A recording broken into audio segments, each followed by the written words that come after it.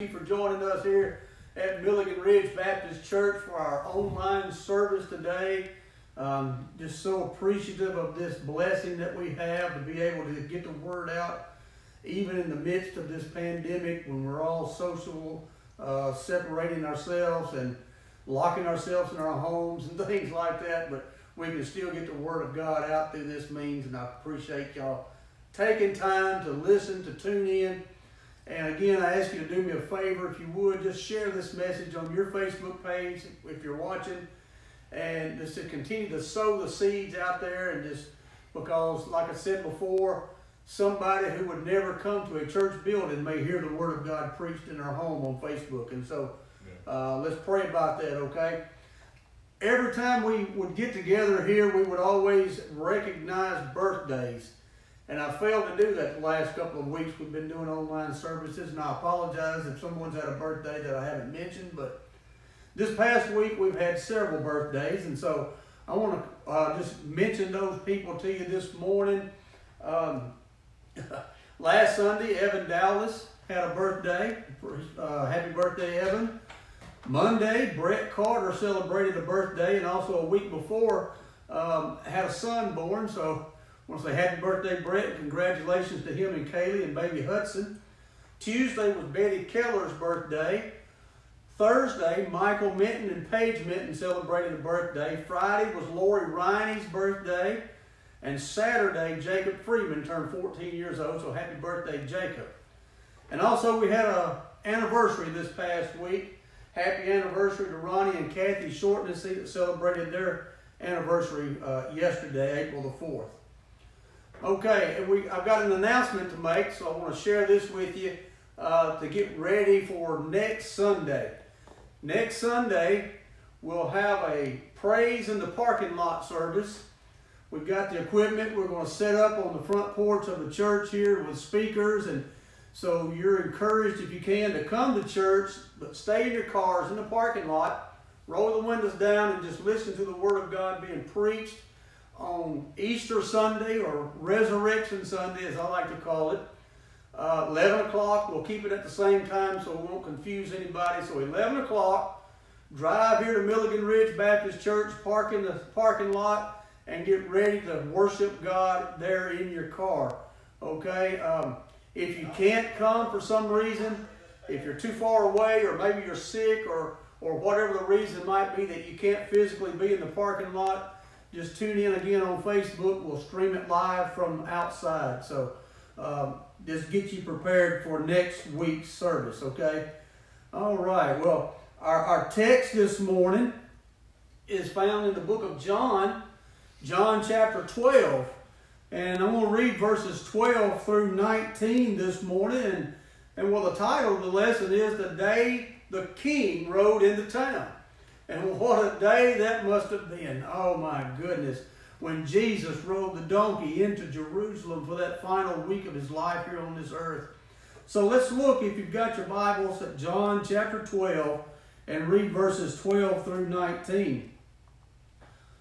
On the next day, much people that were come to the feast, when they heard that Jesus was coming to Jerusalem, took branches of palm trees and went forth to meet him, and cried, Hosanna! Blessed is the King of Israel that cometh in the name of the Lord. And Jesus, when he had found a young ass set thereon, as it is written, Fear not, daughter of Zion, behold, thy King cometh sitting on an ass's colt. These things understood not his disciples at the first, but when Jesus was glorified, then remembered they that these things were written of him, and that they had done those things unto him. The people therefore that was with him when he called Lazarus out of the grave and raised him from the dead bear record. For this cause the people also met him, for that they heard that he had done this miracle. The Pharisees therefore said among themselves, Perceive you how ye prevail nothing? Behold, the world is gone after him. Amen. Let's join together and pray to God this morning that he'll bless the reading of his word. Father, we come in the precious name of our Lord and Savior, Jesus Christ. We just pray, God, that we can open our hearts and just allow your Holy Spirit to move and minister and convict. And God, as we read about this day so long ago, that our King rode into the city of Jerusalem, help us to get excited about that, God, and what it means to us today. So, Lord, I pray for everybody who is listening to this message being preached, Lord. Just preach through me today and speak to the hearts of those people that are listening so that we can glorify you in the name of Jesus. Amen. Amen. Amen. I want you to try to do something with me this morning, if you will, as we think about this time, this day that the King rode into town on the donkey. Try to put yourself there in your mind. Try to sense the atmosphere surrounding that day and put yourself there as you see Jesus on the donkey riding by into the city, and you're witnessing the celebration that's breaking out amongst all the people there in attendance. I want to tell you something. A lot of those folks there were probably recipients of Jesus' healings at one time or another. Some of them that were there may have been blind, and Jesus touched their eyes and gave them sight, and now they're witnessing him riding into town. Some of them may have been deaf, and Jesus healed them and gave them their hearing back, and they could hear the celebration going on. Some of them may have been mute and couldn't speak, and Jesus gave them that ability back and healed them, and now they were shouting, Hosanna, Hosanna, and praising his name. Some of them may have been lame, and Jesus healed them from that, and they were there jumping up and down, watching as he rode into town. You know, some of them may have been possessed by demons, and Jesus healed a lot of possessed people and cast those demons out, and now they were there in their right mind worshiping him and praising his entry into the city of Jerusalem. There may have been some people that had been dead, and Jesus raised from the dead. Lazarus was probably there, just waving those palm branches as well. There are some people there in that crowd that may have tasted of the fish and the bread from that little boy's sack lunch as Jesus fed the multitude of 5,000 men, plus women and children. Some of those there may have learned at the feet of Jesus as he taught people, as he sat on and preached a sermon on the mount.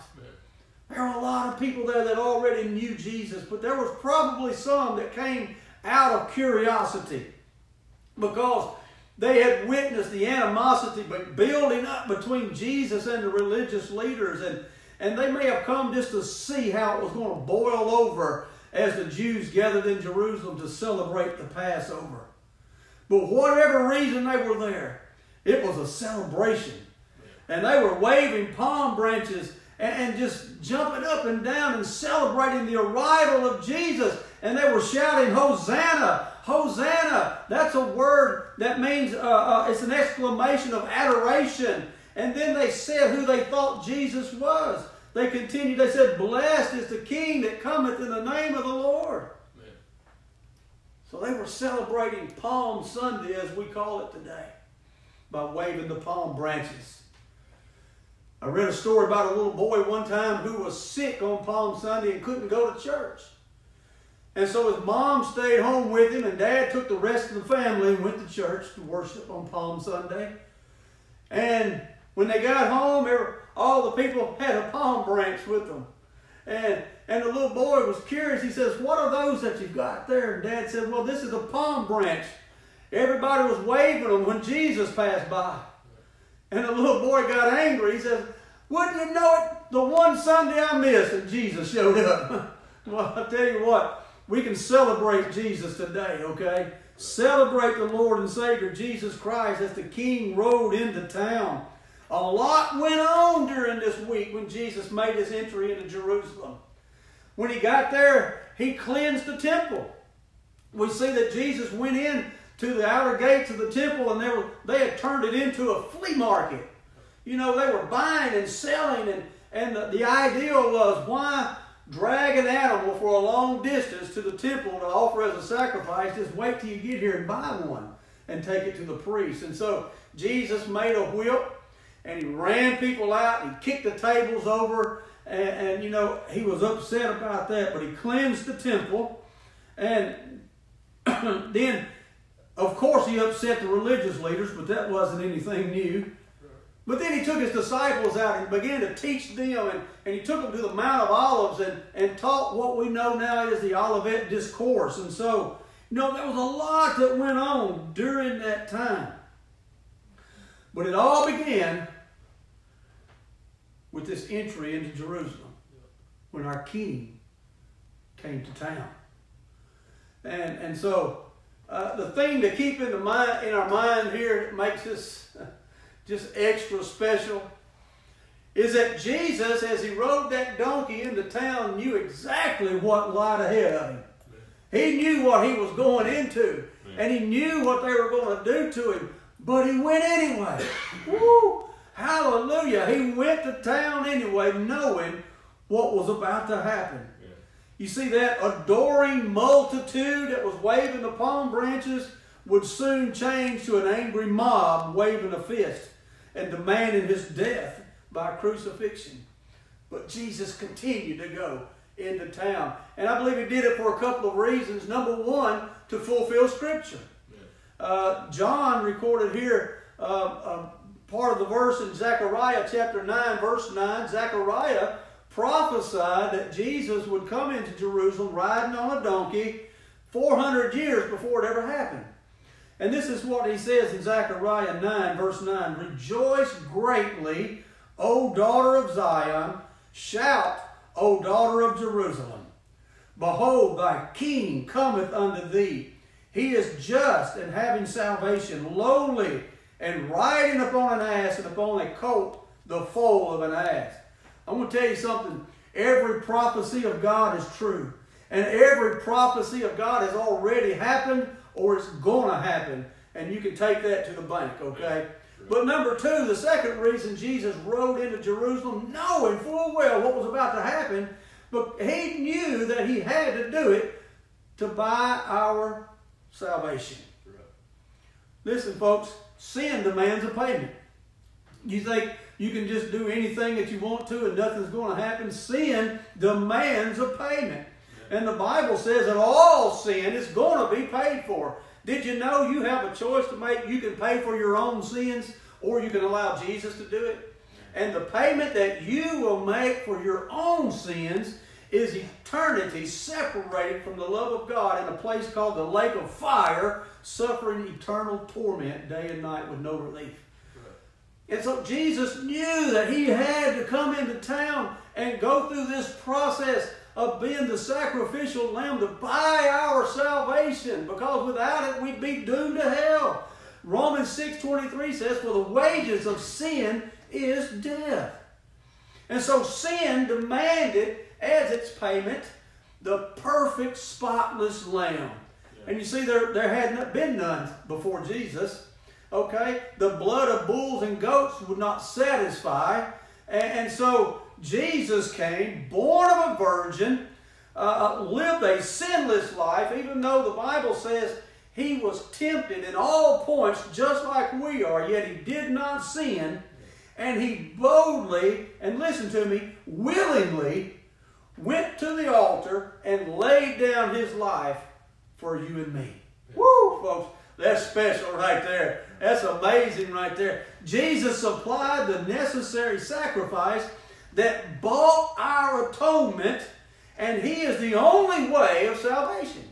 The only way, not just one way or a good way or the best way. He's the only way. Acts 4 verse 12 says, neither is there salvation in any other, for there is none other name under heaven given among men whereby we must be saved. That's the name of Jesus, folks. Our eternal salvation hinged on whether Jesus would enter into Jerusalem or not. So the day that the king rode into town, that determined our chance to be saved right there. Yeah. Some ask, well, when Jesus rode into town and looking now at what happened to him, do you consider it a triumphal entry or a tragic entry? I guess it depends on whether you're lost or saved, okay? If you're lost today and you read the story of Jesus coming into Jerusalem, from a human standpoint, yeah, it looks like a tragedy, doesn't it?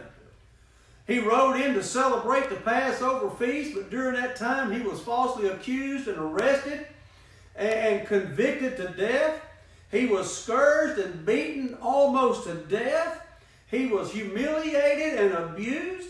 He was led up Calvary's hill, carried his own cross, and he was nailed to that cross and hung there naked, suffering for 6 hours before he finally succumbed to a horrible and barbaric death. Yeah, that sounds tragic, doesn't it? From a physical standpoint, that's one of the saddest and most disturbing tragedies of all time. But praise God, we can look at it this morning through the spiritual eyes that God has opened up for us, and we can see this as the greatest act of love and purpose ever displayed on the face of this earth. Woo!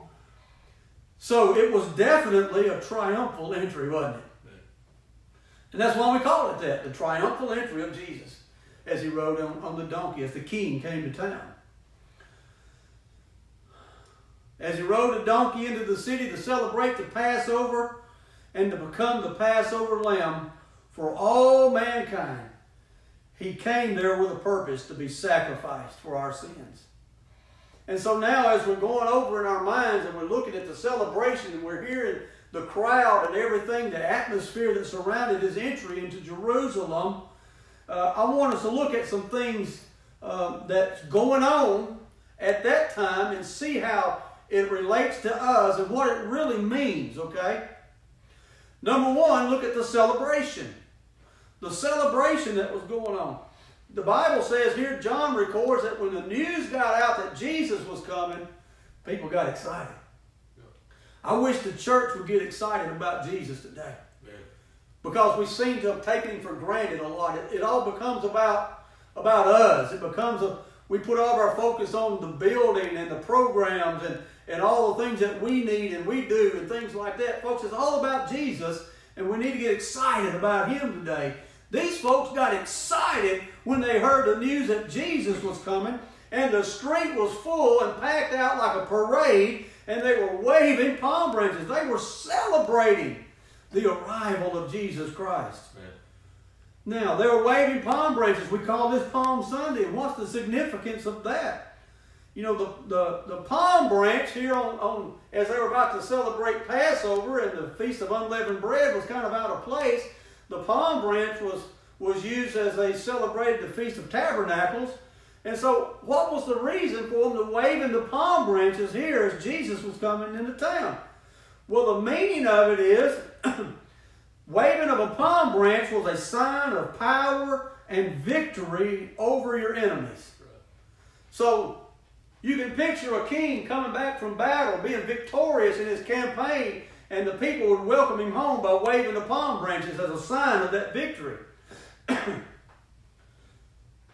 The Jewish people of the days of Jesus, they were suffering tremendously under Roman occupation. They had it bad, I'll tell you. They undoubtedly had been praying for God to relieve them of that and to save them from that and give them a way out, for God to provide a leader that would get them out from under the Roman occupation. You know, these people had saw the miracles of Jesus. They had witnessed the power of God working through him, and they thought, yeah, this is him. He's the one that's going to deliver us from this Roman occupation. And so they were waving these palm branches and shouting Hosanna, signifying that they were looking at Jesus for their victorious king. Yeah. And it was true, but they were looking at him in the wrong way. In their minds, they wanted Jesus to be king and to free them from the Romans.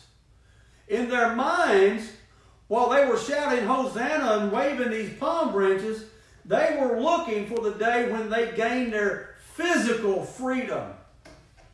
But Jesus came for a different reason.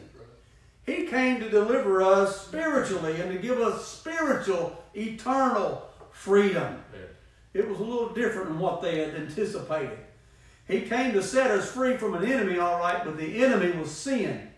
And so their desire was a temporary one. Give us relief right here, right now. But the freedom that Jesus came to bring them was an eternal freedom.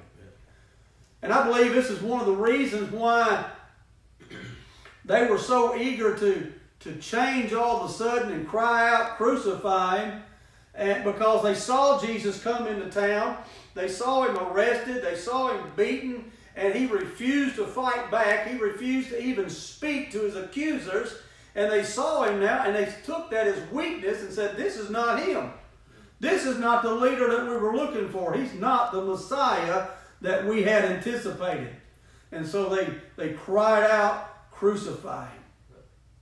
Isn't it amazing how people change so quickly?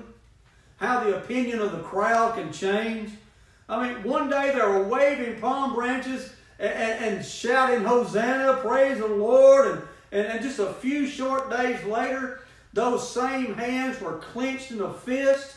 And they were crying out, crucify him, and demanding the death of Jesus Christ before Pontius Pilate, the very Roman leader that they wanted Jesus to save them from. Yeah. Wow. The opinion of the crowd can change. But listen, folks, we don't follow the crowd. Yeah. We follow Jesus. You know, we can have the palm branches today and wave them because he is our King. Amen? Right. He is our Lord and Savior. He has won the victory over sin, death, and hell, and the grave. And we're victorious through him. So wave those palm branches in your heart today because the King rode into town, a victorious King, and he bought our freedom. Man. Now let's look at the act of transportation. We saw the celebration. Now let's look at the transportation, the donkey that Jesus rode on. And I'm going to tell you something. This going and getting the donkey was one of the greatest miracles I think that we overlook today. We just kind of skim over that fact. Well, Jesus sent a couple of disciples over there to get a donkey, and they brought him back. And we don't put much stock in it. But listen, this speaks volumes to me because it tells me when God sends me to do something that doesn't make sense, I can trust that he's already worked it out on the other end. Right. Listen to Matthew 21, the first 3 verses of that chapter. And when they drew nigh unto Jerusalem and were come to Bethphage on the Mount of Olives, then sent Jesus 2 disciples, saying unto them, Go into the village over against you, and straightway you shall find an ass tied and a colt with her. Loose them, and bring them unto me. And if any man say aught to thee, you shall say, The Lord hath need of them, and straightway he will send them. Wow. You see the miracle here? That these 2 disciples had to just step out on blind faith? Jesus says, Go get this donkey for me. And if anybody stops you and asks you a question, this is what you do. Say, the Lord has need of him. Right. And I often wonder how many times do we talk ourselves out of being obedient to the Lord because it doesn't make sense to us.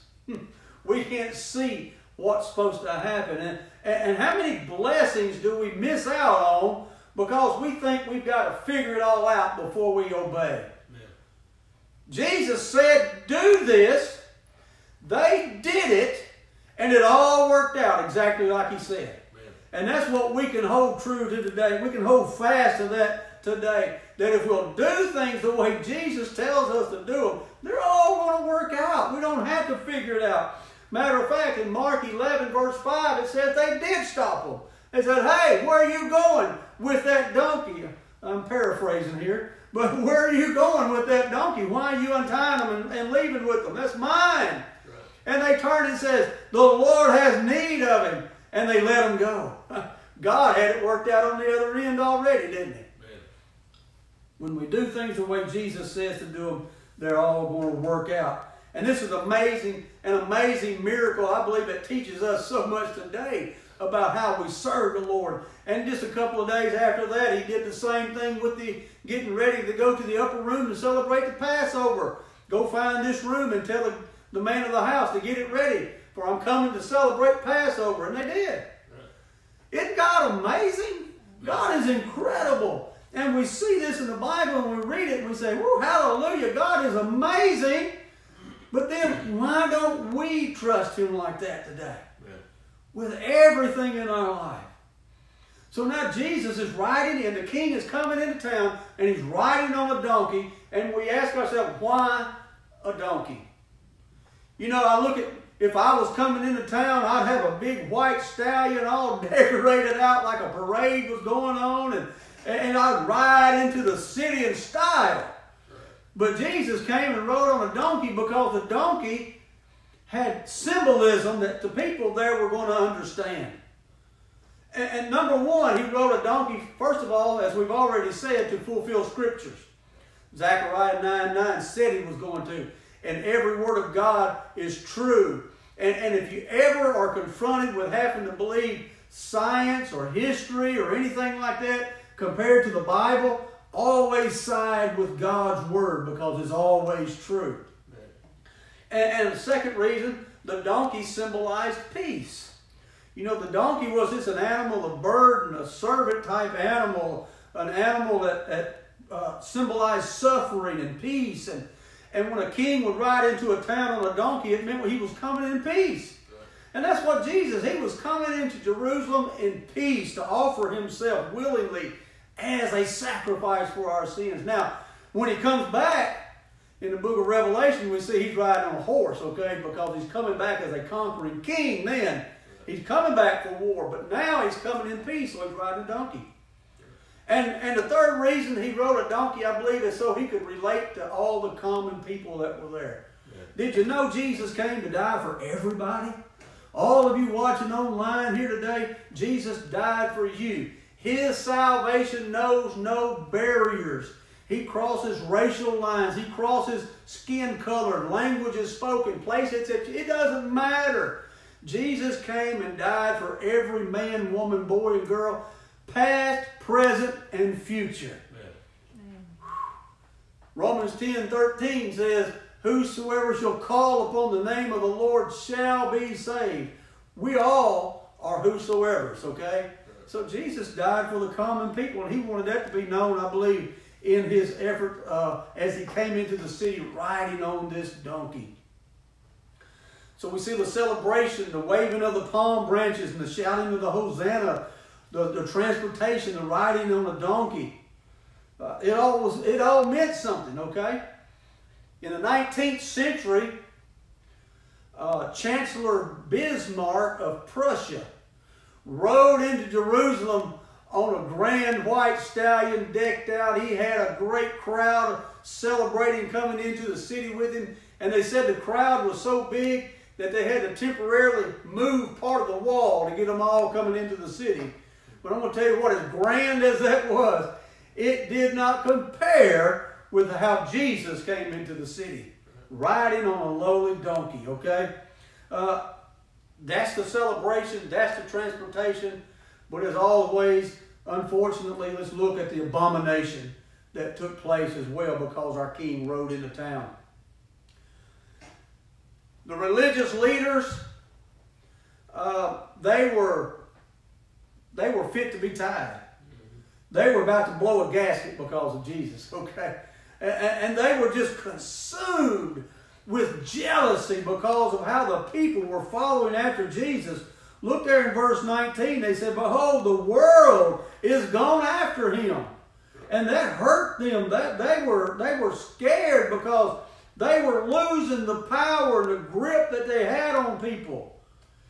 You see, to them, religion was all about what they could get out of it. Man. And that's what religion is. Religion will send you to hell because you're relying on what you can get out of stuff. And it has nothing to do with serving the living God. And so, the abomination. In the New Testament, when the Greek word that is translated abomination is used, the meaning is idolatry.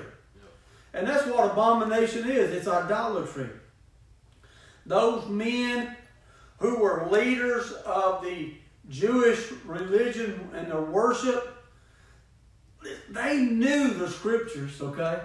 That wasn't the problem. They knew what the Word of God says, and they should have been able to look at the Word and the prophecies of God and see that Jesus met every requirement of what the Messiah was supposed to be like. But their eyes were blinded because of idolatry. They couldn't see the truth because idolatry had reigned supreme in their hearts. And their eyes were blinded to the truth. And we look at that and we say, wow, that was terrible. But do you listen to me? Idolatry, the threat of idolatry, is just as real today as it has ever been. Yeah. And you may say, well, I don't worship an idol. You may be worshiping an idol and not even realize it. Because they come in all different shapes and sizes. You know, in the Bible, we read about people carving wooden images out and bowing down and worshiping them, or making a golden image and worshiping them. But idols come in all different shapes and sizes, folks. Money may be your God that you're worshiping today. It may be possessions. You're trying to get everything you can to make your life happy, you think. It may be your hobbies, your recreation. It may be your career. It may be family. Whatever it might be. It may even be yourself that you're worshiping today. That's what you put all your focus and attention into. Be careful. Because God can remove those idols out of our lives and get our attention. I want to read a paragraph to you that was written. It was published in Today in the Word, a religious publication back in June of 1989. It says, though we do not face a pantheon of false gods like the Israelites did, we face pressures from a pantheon of false values, materialism, love of leisure, sensuality, worship of self, security, and many others. The second commandment deals with idols. This may be something that most of us can't relate to unless we include life goals that revolve around something other than God Himself. What is the object of our affections, our efforts, and our attention? Where does the majority of our time go? On what do we spend the greatest amount of our resources? And so, you know, even though that article was written so many years ago, he hits the nail right on the head. For most people, we can find out where their loyalty lies by looking at your checkbook and your date book and see what has your attention. Folks, listen, nearly 2,000 years ago, our king rode into town, and he entered with a huge celebration, riding on a lowly donkey, and he was turned against by the religious leaders. And thank God today, though, that we have this day to celebrate his triumphal entry. It was definitely a triumph, wasn't it? Yeah. When Jesus went into town, because that he laid down his life for you and me. Yeah. Where would we be without that? I'll tell you where we'd be, on the fast track to hell, where every one of us would be. I want to talk to you this morning because I know a lot of you, I don't know who you are. I've mentioned this before. There's a lot of people that listen to the services online that I don't know your spiritual condition or anything else about you. But I want you to know this, that Jesus loves you. And if you've never called on Him to be your Lord and Savior, I pray for His convicting power to shake you up right now. That He will get a hold of you and cause you to realize that you are a sinner in sight of a righteous God. And you need to call upon Jesus to be saved today. So listen, I want to do something a little bit different. I'm talking to you. And listen, you may be confused and kind of doubting. I talk to a lot of people that doubt their salvation. That something happens and they wonder, well, am I really saved? I always tell them it's better to ask again and make sure, okay? Yeah. It doesn't hurt to ask twice, okay? So right there, right where you are, if the Lord's leading you here, here's what you do. You pray a prayer right now. And you can pray something like this. You don't have to copy me word for word, but you pray from your heart and you mean what you're saying. But you just bow your head and say, Lord, I know I've sinned against you. And Lord, I know I've broken your heart and I'm sorry for that. And God, I turn from that lifestyle. I repent of that sin and I surrender all to you right here, right now, today. And I ask you, Lord, to come into my life and save me and use me in Jesus' name. And if you prayed that prayer, you know what? Jesus will come into your life and He'll save you and He'll change you and you'll never be the same, okay? Yeah. And if you prayed that prayer here, do me a favor, drop us a message, because I want to get in touch with you and get you started out on the right foot, hopefully, and cause you to continue to grow. This is the first step. This isn't it. This is the first step in your journey of service in the Lord. But folks, our whole life should be centered around Jesus. Everything that we do, everything that we say should be focused on bringing glory to Jesus. Yeah. Our King rode into town one day so that we would not have to be separated from Him for all of eternity. Because our King came into town one day, I can spend eternity in heaven before the throne of God one day and be there forever and ever. Folks, I don't deserve that. You don't deserve that. But the King made sure we could have that when He rode into town. So this Palm Sunday, wave your palm branches in your mind, in your heart. Give our King praise and glory for His victory that He won over death, hell, and the grave.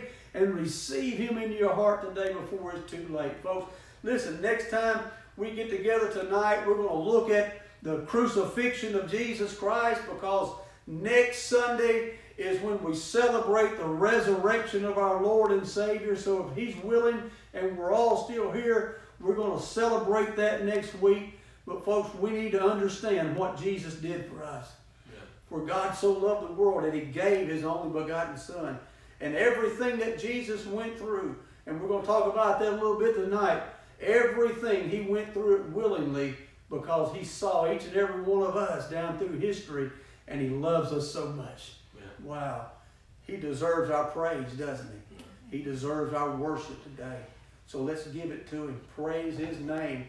Thank you, Jesus, for this Sunday, this Palm Sunday, and the reason that we celebrate as You came into town one day to buy our freedom from sin. God bless you. Let's close in a word of prayer, if you will. Father, I just praise Your holy name again, Lord. I just thank You so much for this way that we can get the word out today. It may not be the way we've always done it, but we're so appreciative of it, God. And we know that Your word says that your word will not return to us void. And so we send it out, God, praying that souls will be saved and lives will be changed, and our minds will just be taken back to that day when our King did ride into town victorious, and the price that He paid and the debt that was settled because of that. Thank You, Lord, for Your spotless Lamb that took my sins upon Himself and paid the penalty. And God, I pray for everyone listening today that You will just cause them to draw closer to You in everything that they do and say, and that we'll just uplift You in this world of darkness. God, let us shine that light that this world needs to see, and we'll praise You today. Thank You so much again, in the name of Jesus. Amen. Amen. God bless you. We'll look at you, or talk to you, not look at you, but we'll see you tonight at 5:30. God bless.